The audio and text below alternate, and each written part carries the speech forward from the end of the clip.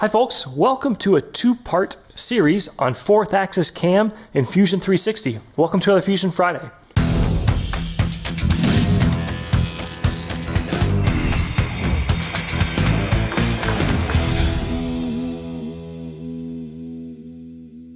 So the task at hand on today's video is how do we get this adaptive toolpath contained to the correct area and a truly 4th axis toolpath where it's wrapping to the curvature of that part. Let's explain the problem. If I go and create a new 2D adaptive, pick a tool, and under geometry, the first thing you need to do, starting a 4th axis toolpath, and there's no reason that you would know this, but you have to, is you first have to choose a wrap toolpath. So wrap cylinder, I'm going to pick here. And now we're all set. We're now able to pick the pocket selections. But the problem is that I can't pick the correct area because you have to pick a contained toolpath to do a 4th axis 2D adaptive. What I mean by that is I wish I could pick this and this because that's kind of what I want inside of there, but it's just not going to work. Back in the good old 3-axis world, this would have worked. If I create a 2D adaptive for this pocket, 2D adaptive, click one line, click the other line. That's what we call an open selection. There's two separate chains.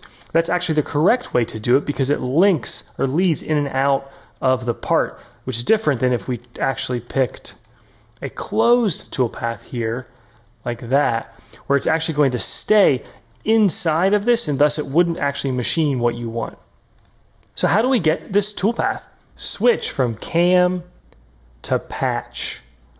So what is patch? Take a look, folks. This is awesome and it's really easy. Do not be intimidated. Patch allows us to create geometry that has 0 thickness. So like this model is a real object. It's supposed to, if it existed in the real world, have material and weight and thickness. Patch are these sort of 0 thickness skins or layers. So what we're going to do is create a patch around this shape that's going to let us be able to change this area and to control what we want without having to actually go in and hack our model or create 2 versions of the actual solid model.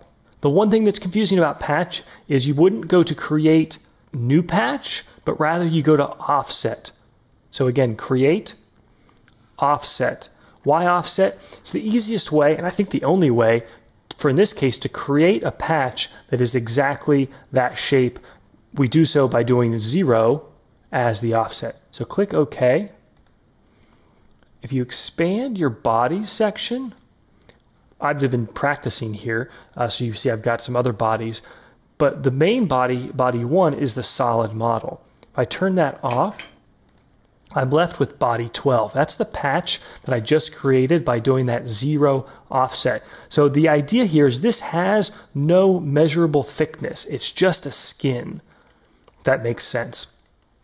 So it's pretty close to what we want. The last thing we've got to do is modify this patch so that we've got a closed bar right here. I'm going to turn off patch body 12, that patch, turn back on my body. Again, I'm going to go to create, offset, and here's a little trick. I want to offset this front face, and I want to offset it right back to this point. You wouldn't know it, but instead of typing a value, I can actually click on that point, and it updates the value. Now, it's not parametric.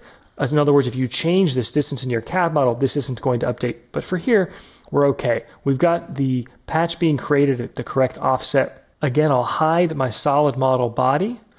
So now I've got this patch and that patch. Now I've got to do modify, split face. What are the faces that I want to split? I want to split this. And what's the tool? What am I doing the splitting with? It's that disk I just created. Click OK. And now I turn off body 13. You can see it's left this, but I've now got this thing I can select. Let's hop back into cam. Now I'm going to be really thorough here for this tutorial. I'm going to turn off with the light bulbs the 2 patched bodies. I'm going to turn back on the solid model.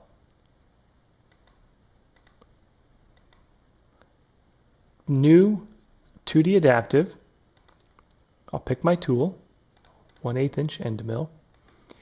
Now, really important, under geometry, we first need to check wrap toolpath, and I need to pick that cylinder. Now we go back up to pocket selections, and I'm going to turn off my body. I'm going to turn on, I think it's body 12 was the one that we split. Yep. So now, if you take a look, when you hover your mouse over, it gives us the correct enclosed selection. Perfect. Click OK. Oops, I forgot. In this case, sorry, we've got to use a smaller tool. It's a really small feature. I'll pick that other smaller tool. Click OK. Awesome. So we've got our toolpath. It's contained. One thing we need to change, which is that right now, that toolpath assumes it can't extend out to the right or left because we fully contained it. So let's hop back to patch. This is really easy. Turn off our body. Turn on body 12. I would like to get rid of that. So let's just click it and hit delete. It should work. Yep, that worked. And let's take this patch, go to modify, extend, and now what I can do is to click both those edges, and I'll just say 0.1, 0.2, that's too much, 0.1, click OK. Go back into cam, update that toolpath. Perfect. It now extends beyond in both directions. You can control that accordingly. One last improvement. Let's say this end was already machined away. Instead of doing the red helical ramp in, which is quite slow, right click, edit, linking tab, change your ramp type from helix to plunge, click OK. It now plunges down. It's actually cool to watch. You see it builds the toolpath out of place and then puts it in place. Now plunges down and moves through our part. If we wanted to do this around the, let's see, how many are there? 1, 2, 3, 4, 5, 6, 7. Right click, add to new pattern.